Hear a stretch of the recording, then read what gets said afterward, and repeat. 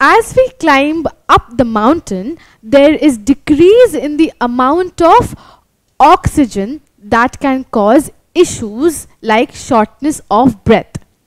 So what we just read is seen as a everyday example in people who have breathing issues or people who are old, right? So why does this happen? This is all because of the concentration of air molecules in the lower regions of the atmosphere, and there is lesser molecules on the upper layers of the atmosphere. So because most of the molecules are concentrated in the lower layers of the atmosphere, the amount of oxygen is more in the lower layers than on the upper layers, and that is why as we go higher up the altitude, the amount of oxygen decreases and there's a problem of shortness of breath. So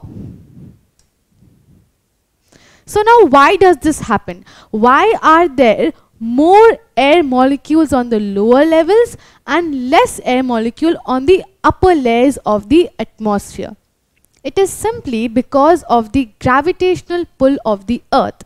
The gravity of the earth tends to pull down the molecules of the air in the lower regions, making it very, very concentrated. That is why the amount of oxygen is more on the lower levels. So far we have learned that there are many factors that influence weather. We have learned how temperature, cloud cover, precipitation and humidity affects or influences weather. Similarly, there's another very important factor that influences weather, and that is the atmospheric pressure. So far we have been talking about the concentration of air molecules in the lower layers and that the amount of oxygen is more on the lower layers than on higher altitudes. But then why are we talking about this when we are going to talk about atmospheric pressure? It is all connected. So what exactly is the atmospheric pressure?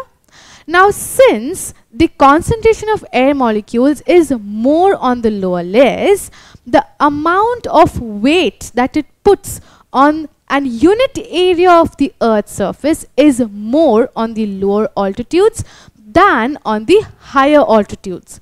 So for example, you are on land.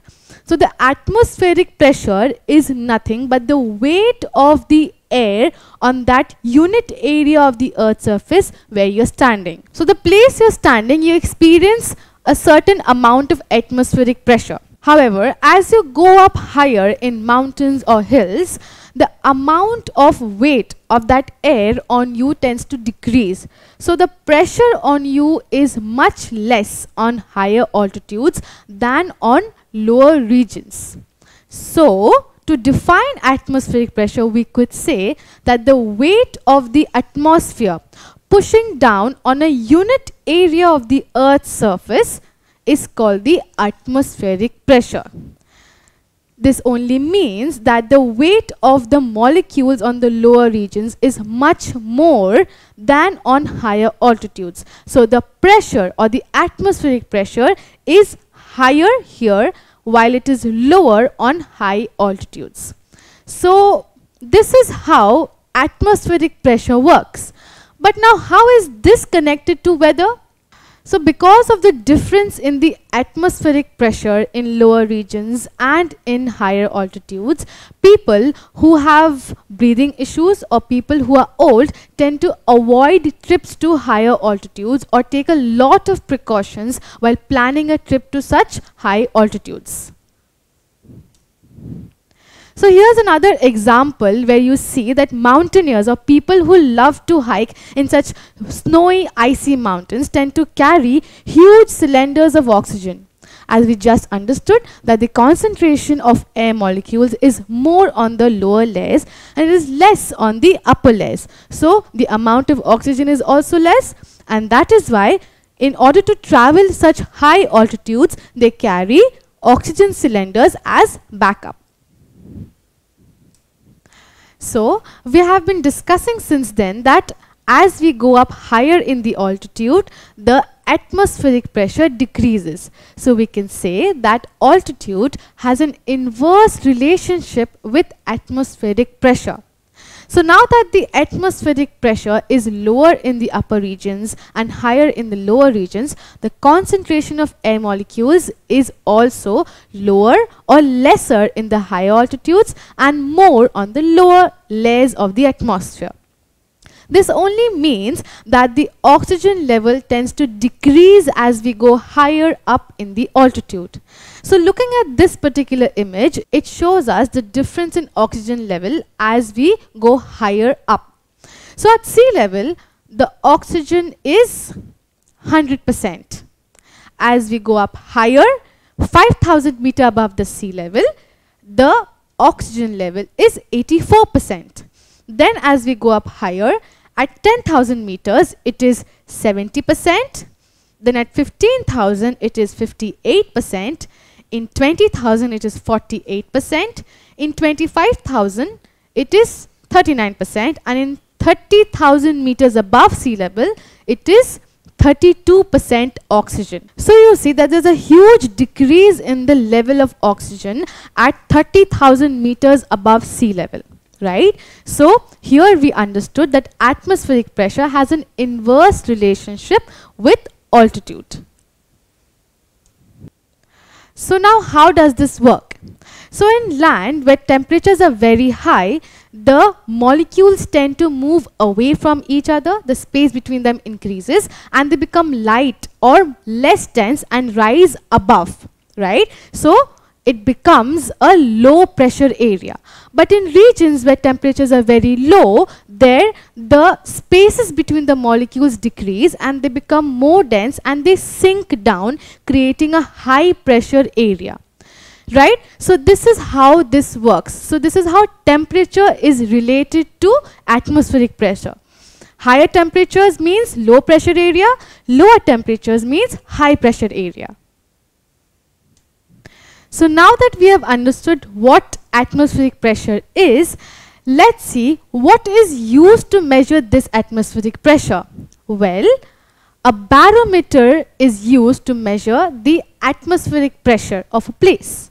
So a barometer is a scientific instrument used to measure the atmospheric pressure, and it is also called the barometric pressure. So atmospheric pressure or barometric pressure is measured with the help of a barometer, which is a scientific instrument. Now this barometer could be of two types: mercury barometer and aneroid barometer. So before moving on, could you help me answer this question? Which of the following is used to measure atmospheric pressure? Is it a thermometer, or is it a hygrometer, or is it a barometer? Yes, we just learned that it is a barometer that is used to measure the atmospheric pressure. Now, so far we understood what is atmospheric pressure. It is the weight of the air on a unit area of the Earth's surface, right? And we understood that atmospheric pressure has an inverse relationship with altitude. So it reduces with the increase in altitude and vice versa. We also understood that atmospheric pressure is low in warm areas and it is high in cold areas. We further understood that it is barometer, that is a scientific instrument that is used to measure the atmospheric pressure. So suppose if we divide this small region into two halves, where this is a area with high pressure. So the temperature here is very low. So it's a cold region. While this is a hot region where the temperature is very high but the pressure is very low. Okay, so this is a cold region with low temperature and high pressure, and this is a hot region with high temperature and low pressure. So it is a tendency of the wind, that is moving air, to get attracted to low pressure areas or areas that are of high temperature. So what generally happens is winds move from colder regions to hotter regions, or from high pressure area to low pressure area, right? So this is very simple. But how does it affect or how does it influence weather? Well, when these winds move over water bodies that are regions with low temperature, they tend to carry moisture with them. So these moisture laden winds move from this high pressure area to the low pressure area where they condense, and on meeting an obstruction they precipitate. So we can simply say that winds bring rainfall when they move from high pressure area to low pressure area, and these are not any winds but winds that carry moisture. So let's see how does this work. So an area C where the temperature is very low, so it's a high pressure area. So the wind from here moves to the low pressure area carrying moisture, and there it condenses, and on meeting an obstruction they precipitate. So this is how wind affects or influences weather. So what do you see here? You see a chicken, but is it eatable? No, this is a instrument, a wind instrument, and this is known as a wind vane. So how is it used? Well, a wind vane is used to determine the direction of the wind.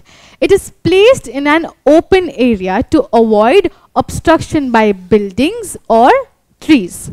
So a wind vane is a wind instrument that is used to determine the direction of the wind. Well, this is another wind instrument. Now what does this do? We have wind vane to determine the direction of the wind. But what is an anemometer? Well, the instrument that measures the speed of the wind is called an anemometer. So this is an anemometer which measures the speed of the wind. So far we have learnt about all these different weather instruments. Let's take a recap. We learnt about 6's maximum and minimum thermometer that helps us record the temperature of the atmosphere. We also learnt about Stevenson's screen that protects or provides a shade to the 6's maximum and minimum thermometer. Then we learnt about the rain gauge that helps us measure or record the amount of rainfall in a particular area at a particular time. We further learnt about barometer that helps us record atmospheric pressure. Then we learnt about hygrometer that measures humidity. Then we learnt about wind vane and anemometer, where wind vane helps us understand the direction of the wind and anemometer helps us understand the speed of the wind. So these are the different weather instruments that helps us record and study different weather conditions. Have you ever heard of an amazing weather phenomena known as the 4 o'clock showers? Well, yes, in regions that are located on or near the equator, they have an equatorial type of climate. So those regions that are forested on the equatorial region tend to evaporate huge amount of water or moisture from the trees into the atmosphere. So because they receive direct rays of the sun, so on receiving direct rays of the sun, the evaporation rate is much faster and at a very large amount. This evaporation leads to cloud formation, and these forested areas in the equatorial region tends to receive rainfall at around 4 o'clock every day. And this is known as the 4 o'clock shower. Isn't that amazing? So we just learned about that amazing weather phenomena, that is the 4 o'clock showers that occurs in the equatorial region. But what if there were no trees at all? What if we cut down all the trees? Will this 4 o'clock shower still happen? No. there'll be nothing left. There'll be no phenomena, no amazing phenomena that we could admire. So it is very sad that planting a tree has almost become mandatory. Deforestation has happened to such an extent that it has affected the climate of the earth as a whole. The temperature of the earth has increased, leading to global warming, and many other human activities like the working of industries, the agricultural activities where we use chemical fertilizers and pesticides. All of this has led to increase in the greenhouse emission also. So we see that we have led to the increase in global warming. Global warming in turn has had negative impact on the earth. It has led to the loss of habitat in polar regions where icebergs have melted and there's no more place for these polar creatures to survive. While we have also had forest fires in regions where temperatures have increased to such an extent that suddenly there was a breakout of forest fires and huge areas of land has been destroyed, and there was also loss of life and property. Because of global warming, agriculture is also being negatively impacted or affected. So you see that there are places that are suffering from drought. The crop cultivation is being negatively affected. The production of crops is not as expected. So there is shortage of food. Many other such things is leading to limiting of resources, which may lead to poverty and wars between nations. So you see that climate that affects the lifestyle of people across the world may also affect our lives both positively and negatively. And it is on us that we be responsible enough and not over-exploit the resources that are already so limited. So you see that today in this video we have learned about atmospheric pressure as an important element of weather, and also wind as an important element that influences weather. We summarized or recapped all the weather instruments, and then we also learnt about the 4 o'clock showers. We further learned that as we are dependent on climate, climate too needs our help. So we must be careful and very responsible on our parts. Don't forget to subscribe to our channel and hit the bell icon. You can also register for free at DeltaStep.com or download the DeltaStep app to learn one-to-one with our amazing teachers, or to get access to all our 5,000 plus amazing videos as per your school syllabus. Master each topic with our adaptive practice technology. Get million plus questions with step-by-step solutions and unlimited mock test. Get all your doubts resolved instantly. Learn via games and win amazing prizes like PlayStations and iPads. So at DeltaStep, learning is not just fun and easy, it is rewarding too. So register for free now.